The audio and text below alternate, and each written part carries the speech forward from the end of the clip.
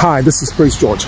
I posted a story on my Facebook page and many people came there, men came there to fight my post. What did I say?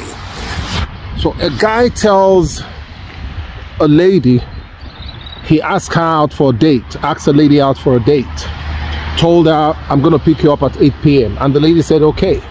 Later that day at the mall, the lady was shopping and she ran into this rich guy.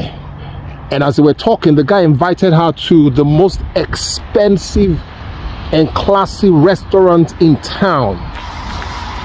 A restaurant that she will have never been able to enter on her own. This man invited her, told her there's a party here tonight at 8 p.m. Would you like to come? Of course, the lady said yes, because her mother did not give birth to a fool.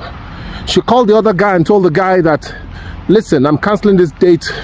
We can have this date another time. Let's have a rain check.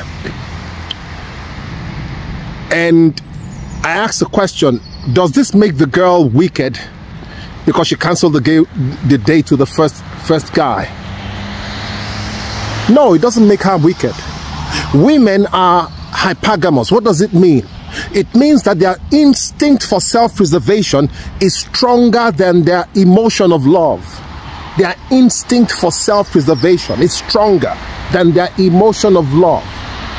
So a woman will first protect herself, preserve herself before she thinks of love. So don't fight the rich. Don't curse the rich in your heart. Raise your standards. Raise your standards. Many people came on that post and they were attacking the rich.